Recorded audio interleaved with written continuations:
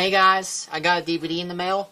Crabette and the Legend of the Satanic Mill with David Cross and Daniel Bruhl. This is a film I do not believe we got here in the States.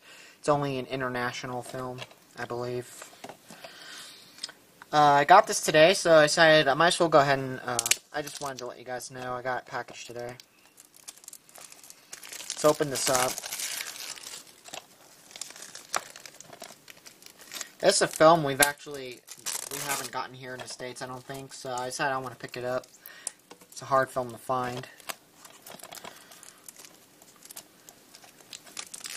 I will do the opening to this DVD here on VK soon. There's the disc.